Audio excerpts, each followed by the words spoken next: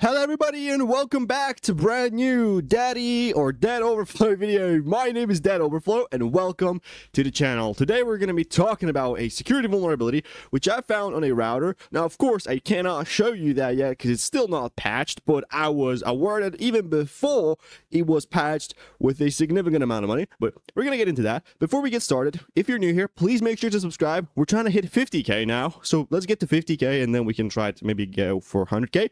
But please subscribe. 50k is very close, and this is the official 200th video. Check out my Android API hacking course, which allows you and teaches you a lot about Android API hacking, which allows you to obviously intercept traffic from Android apps, even with SSL pinning enabled. So that's good. Also check out my bug bounty course as well as my game hacking course, which both give you a free Avano subscription forever as well as a example cheat. So check them both out. Links are in the description. Now let's go with the video.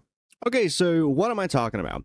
This is a demo, and it will be hosted on the local host, but this is actually the real vulnerability which I found, and hopefully I will actually make a real video about it as soon as I can. Now, this is a second vulnerability I found on this router, and a second vulnerability in total, which actually was the same issue. So it kind of begs the question, was this actually maybe a plugin that was vulnerable? But anyways, I'm not really going to be bothering myself with that because this involves a lot of black box guessing, and as I don't really have the source code of it, but I would love to. So if this company is watching, please give me source code. I don't know. So the point of this vulnerability is that you can actually update your SSID, and the max is obviously 32 characters, but that's besides the point. What can you do right now? Well, obviously you can say test, update that, and SSID will be now test, and your network will reset, and everybody has to reconnect test again. So that's kind of simple, and this would be a kind of like a local website that you can log into, and that's it. So let me refresh the page so that this actually becomes visible. Now, one of the things that I immediately noticed is I was looking at the source code, and I was kind of scanning for maybe where test can be. So what I do is usually I just go Control F and type my payload. And I was actually seeing that it was only mentioned once in a JavaScript variable. And I was like, okay, perfect, XSS, let's figure it out. But it was definitely harder than I thought it would be. Because if I tried to do this and, maybe test, maybe like go test and then that, and maybe escape it and trigger an error, it would say that this is saved, and it will use this symbol, which is okay.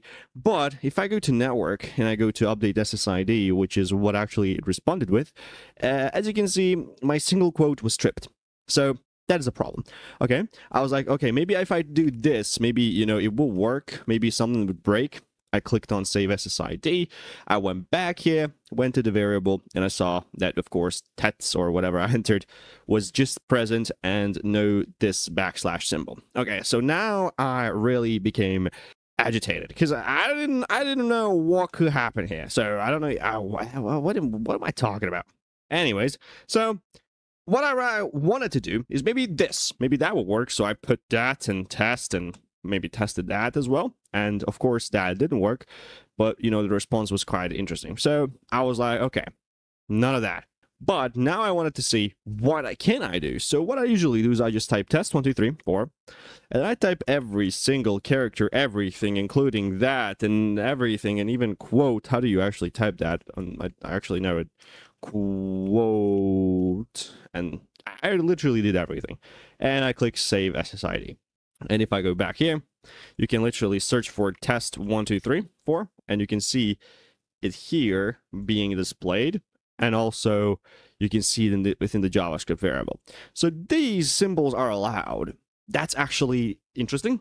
We can see that these symbols are also allowed, but since we don't have any HTML injection, like it's not nowhere injected into the HTML elements, we couldn't do much. And this was just treated as a string, not actually getting passed as a quote or something like that. So I was stuck. I was definitely stuck, but then I had a brilliant idea of how HTML parsing works. See, HTML is a very interesting, not even actually programming language, but it can definitely be broken in so many ways because HTML is treated first.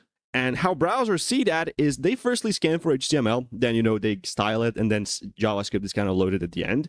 And this can be a problem. See, if you open a script And as you can see, I can inject these. I was like, okay, what if I just enter something silly like closing script tag? Because I was able to inject these within a variable. So you know what? Let's close a script tag. Let's click Save SSID. And if we take a look, you can see that this works, but these symbols are then, you know, bypassed, and that is going to be definitely a problem. But with some miracle, I'm not going to say exactly which miracle, you can actually still inject these. And as you can see, we get an error. But there's some preparations you have to do before, but I cannot show that. And as you can see, it says invalid and unexpected token. And where is it actually? It's right here. Because it, for some reason, just breaks here. But that's not true, because if we take a look at here, you can see that this is being parsed as a part of HTML. Cool. So now that you understand how that works, it's being parsed as HTML. It's super easy, super fun. So what can we do now? We can definitely do a script, closing script. So close the script. So it's just a script. Go with maybe alert 1. But before we call the alert 1, we have to open a new script tag, which is right here. So open a new script tag, close the other one, and just comment everything after the alert 1. And if you click Save SSID, you see alert 1 pops up. There you go. That is one crazy vulnerability which we have found. We actually have to close and open and do all of these things, but in the end, it was working. And if you saw my previous video, how I actually bypassed this 32 character limit on the SSID, then you probably know why this would be dangerous and why this was awarded by the company. So I cannot actually show you the actual thing because then it will be illegal and I would violate the safe disclosure policies. But as of now, I can definitely show you what the vulnerability is.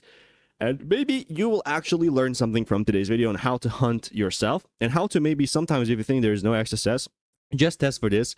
Closing script and opening a new one within a variable. You definitely maybe saw a variable somewhere and you just didn't know how to exploit it. And this all before kind of becomes invalid JS, but this after everything just, you know, is valid quite still. And also given the fact that the double quotes are enabled, this just improves the attack and we can definitely do much more stuff. But if you saw my last video, you would have known. Thank you so much for watching this little video. Make sure to subscribe. You know, we're trying to hit 50K. Just make sure to subscribe. Get my Android course because after the 21st, it's going to get expensive. Thank you so much for watching this video. Make sure to subscribe. Stay safe, stay responsible, and as always, peace.